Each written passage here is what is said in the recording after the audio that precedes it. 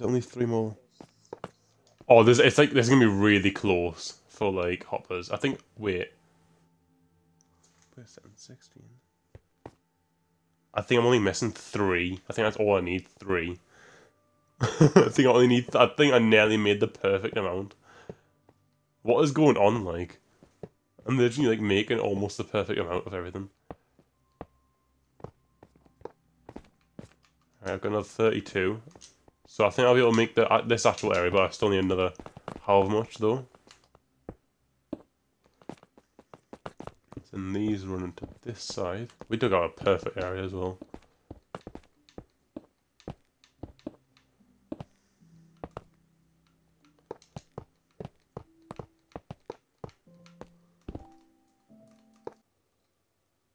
Please, activate the light.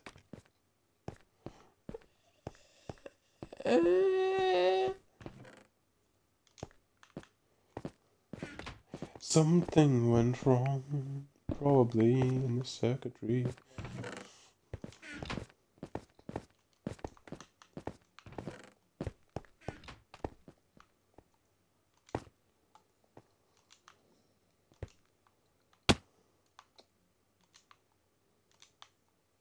They're not on the droppers.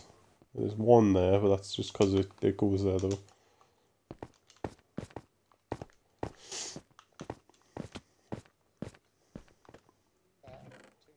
Oh no, I know why. Because I forgot to do one here. Wait, is that right? Oh no, it's actually because we haven't put in all of the blocks yet. I haven't put all of the filters in. And boom. That's that going. Nice. Right, I just got the 4 left to do. And we should be good with this with the storage system. Right. I'm gonna put red concrete in just to like just because I wanted to see if the other ones work right now.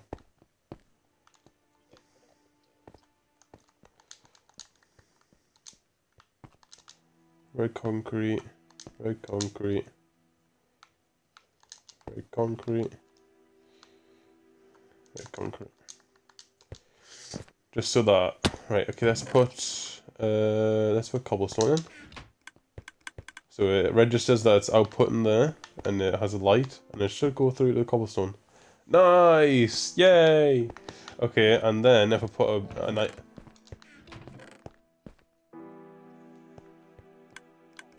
So that shouldn't go through, and it should go. I think this takes a while to actually go through to the very end.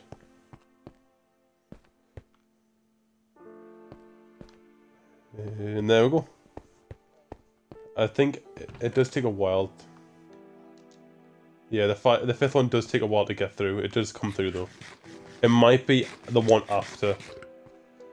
If you put some other blocks in, it'll come out with them, which is a little bit annoying, but it's just got to do with updates and stuff.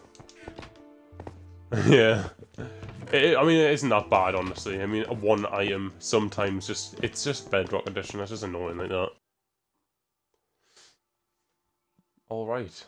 So hello everyone. I know you don't really hear me talk that much in these videos, and it's not really like a direct kind of like to you guys type of like scenario and all that, but I just hit obviously 2,000 subscribers, and that's really cool and all that. And yeah, I've been listening to you guys. I've made a poll on what on what guys on what kind of games you guys want us to play the most. I've noticed that I've got a lot of Apex fans and I've got a lot of Minecraft fans, so I might do a bit of both. Maybe one day do an Apex video, then another day do a Minecraft video, something like that. But it's quite hard because you can't really have 2 separate fan bases on one channel. It doesn't really make sense for a gaming channel to do that.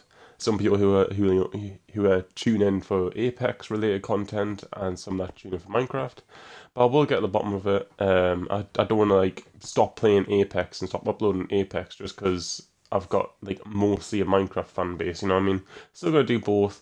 Apex is a really good game in case you guys haven't played it. I just really enjoy it myself, so I'm probably still gonna upload it on this channel. But anyway, I can hear a chicken or something walking around.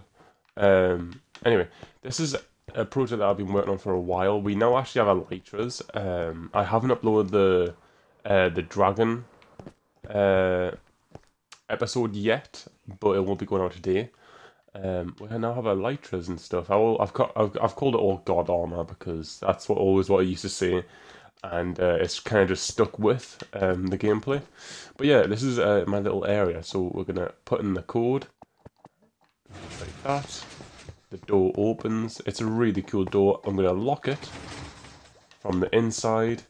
That is how you can get out in case this does actually break. Because if someone changes the code outside, this lock will, when you try to reopen it again, it won't work because the code's incorrect, and therefore that's how you get out instead. And obviously you can't get down because the water stream going upwards. So yeah, now we're gonna go down. Use it. Oh, a little bit of lag there. So now we have a lot of chests. I will be moving these chests very, very shortly. We have a temporal kind of area here to get over to the farming area. And then we have one of our portals. And yeah, we have a really nice portal set up.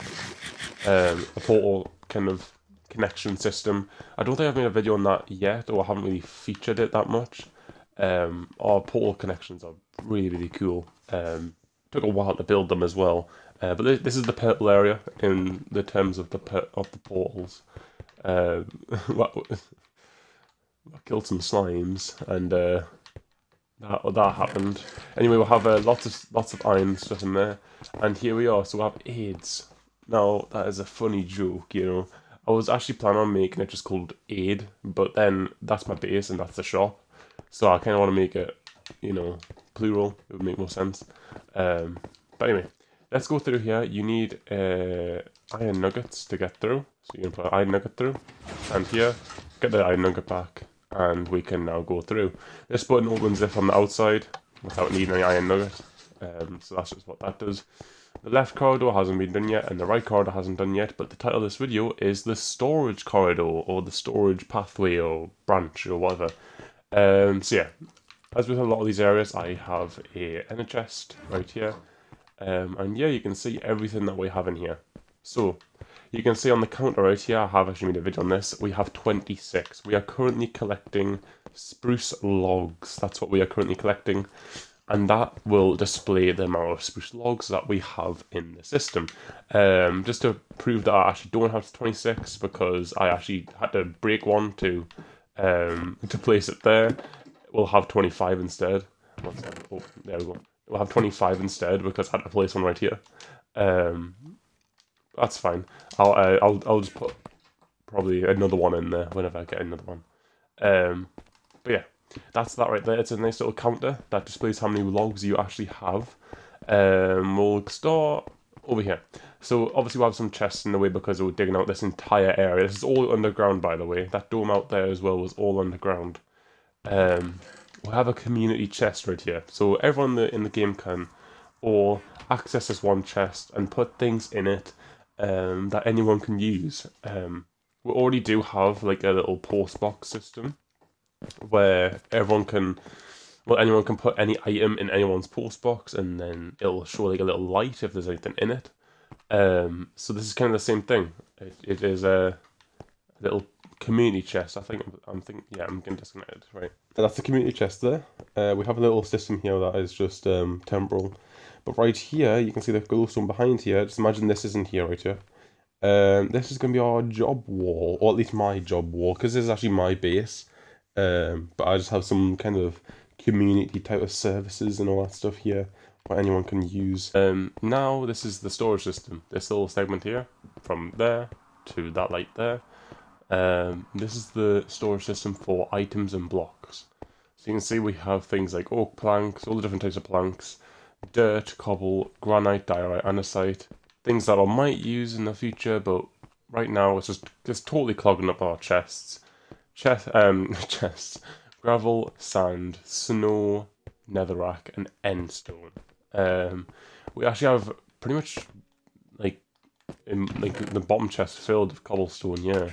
So not quite a lot of cobblestone, but yeah, it automatically fills it in for us. So if I put some blocks here, 24 cobble, it'll turn the light on, saying that yeah, the things are going through right now, and the cobble light right here should turn on.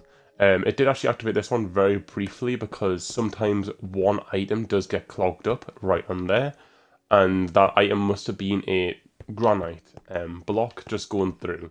So that is just a little bit of a kind of bug, but it's not really because the item hasn't been lost. It's just in a dropper over there for storage, I guess.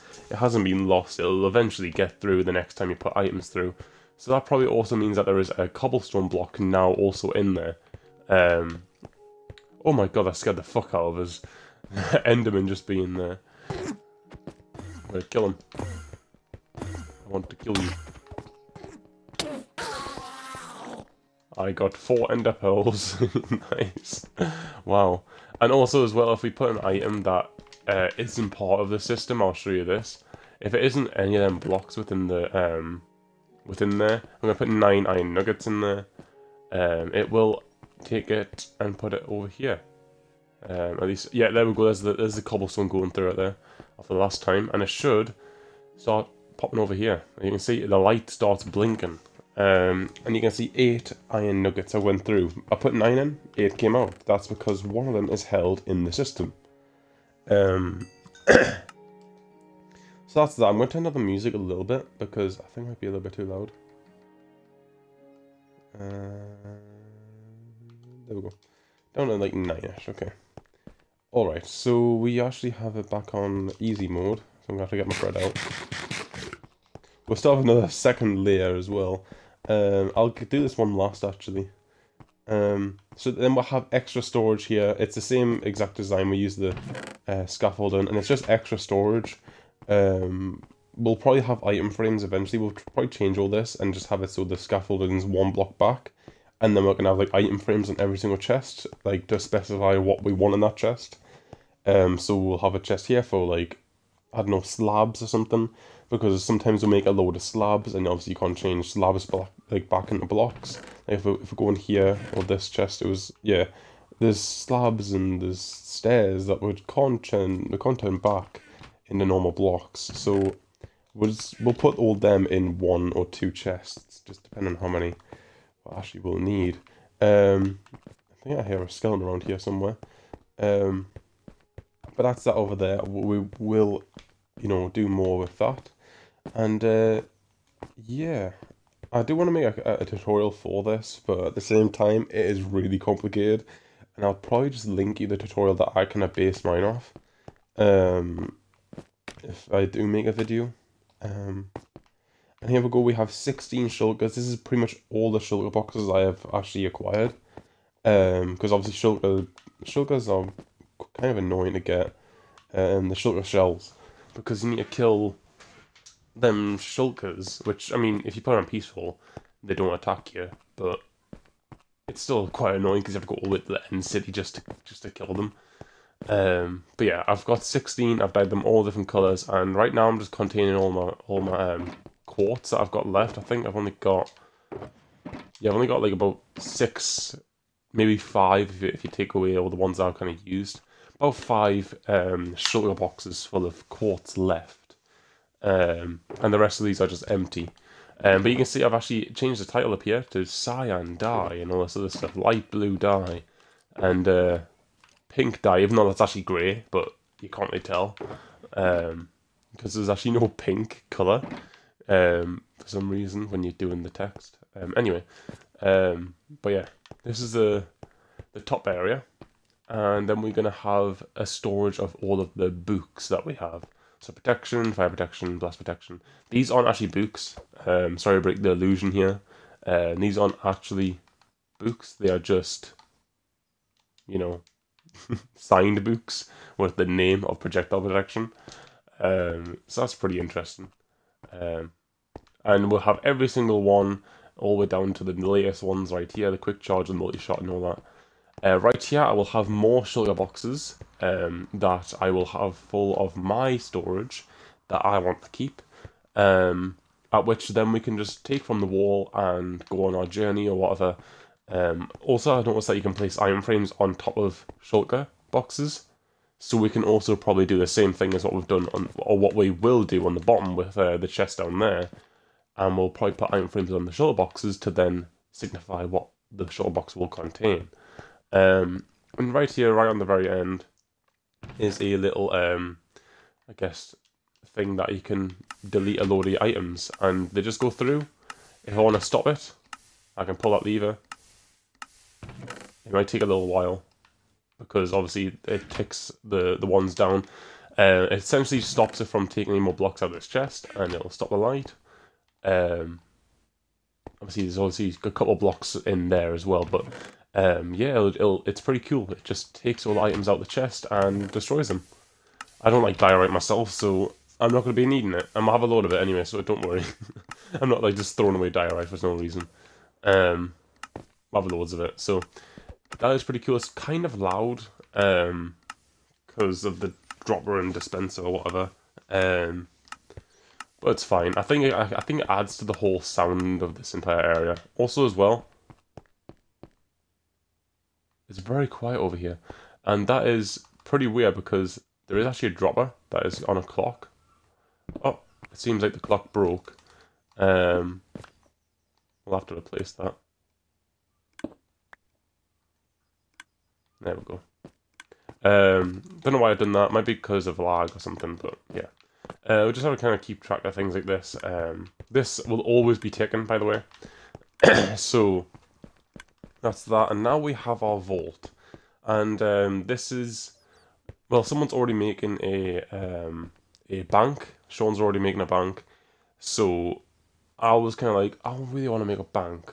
You know, I was like really hoping I was going to make a bank, because I had this design, this 11 by 11 door, and I was like, this would look really cool. This would look perfect if it was like a bank. And I was like, what's the other thing I'm thinking of? And then it finally came to us, a vault, like containing diamonds, you know.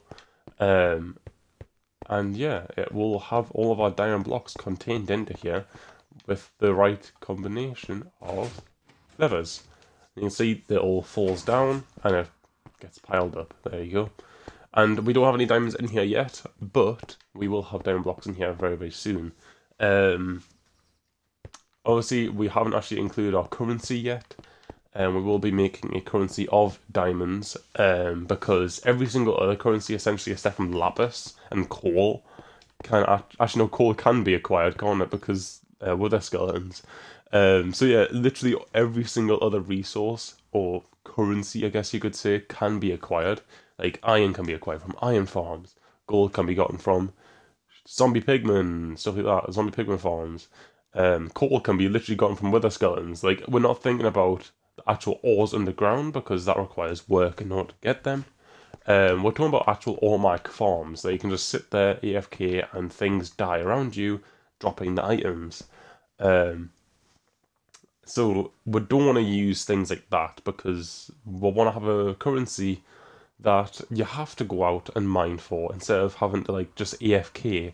Otherwise, people would put a lower effort into, like, I don't know, if there's a shuttle box shop, we would have to go to the end and do all this work to get the shuttle boxes that if we had a currency that was like gold or something, you know, someone can just sit in like a gold farm for like five minutes or something and get the amount of gold needed.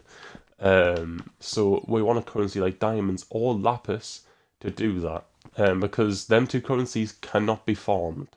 Emeralds can with raids. We have a load of emeralds. In fact, the beacon that we have, that's actually giving us a haste right now on the right, that is gotten from an emerald beacon. So that's pretty interesting. It's made of fully out of emerald blocks, so emerald is out of the question. Right now we haven't actually made an iron farm nor a gold farm, so it's kind of like we can use iron and gold as a currency right now because you would have to go out and get it. But once we do make an iron and gold farm, I think we're gonna have to, you know, take them out of the question. Redstone can be farmed as well from witches, so that would also be a bad currency to like fully implement. It's literally just lapis and diamonds. and lapis doesn't look as cool as diamonds, to be honest. And plus, you might be thinking, well, diamonds as a currency, you'll need a lot of them, won't you? And you don't have that much. And no, we don't really have that much. We have like 100 or something left. We'll be making diamond tools of everything. And it's a little bit, obviously, it's quite bad that we don't really have that many left, but we will get more because we haven't really been focused on mining at all. And plus, when we'll have the whole shopping district set up, it'll be like a society type of thing. We'll have like, oh, here's my diamonds for that item, and then that person can then spend things with someone else to then get, you know, so that the other person gets some diamonds. It's like a full-on rotational system. So yeah, this is how we're doing it from now on. We're gonna now close it up. It immediately shuts, by the way. I didn't actually show that, which is a little bit annoying. They didn't actually see that. You know what? I'm gonna show you right now because that'll bug me. Oh yeah, I need to open this side as well. Boom. All right, and there it shuts, and then opening. It's immediate. Look at that. That's so cool. But yeah. That's our little door there. That's literally the entire branch right here. It is pretty cool. It's got a lot of things compacted in with one another because I wanted to make it like that. I want to make it so like wherever you look, there's something. You know what I mean? Because before this was all like blank, you know, and it was only these things down here. And if you looked up there, you'd be like, well, there's nothing up there. You know what I mean? But now there is. So yeah, this is a pretty interesting world. It's only episode 4, and I know that, guys. I purposely am making it like this because, you know, I have had series in the past where it's like episode 10 and it's just me barely getting into the nether. And we've started this series in episode 1 where we killed the Wither. You know, like, I never even done that in my other survival world. I never even killed the Wither in that. So, actually, no, I think I did, but it was like ages after. But yeah. We are starting this survival world pretty good, you know? And yeah, it'll be like every single episode there's a new branch or something, which requires a lot of work to actually do all that. But yeah, hopefully you guys actually like this world. I love making this dome over here. I think it looks so cool. There's a massive dome. Remember, all this is underground, by the way. Which means, you know, it's completely kind of bright in here, even though it might be nighttime or something outside. We don't even know if it's nighttime or not when we're down here. Anyway, guys, I will see you guys next video. Just once again as well, thank you guys for 2k subs because that's like been insanely, like such an insanely high number of subscribers for the gaming channel, especially. You know, this is the only channel that I have left now. You know, I used to have like 10 or something.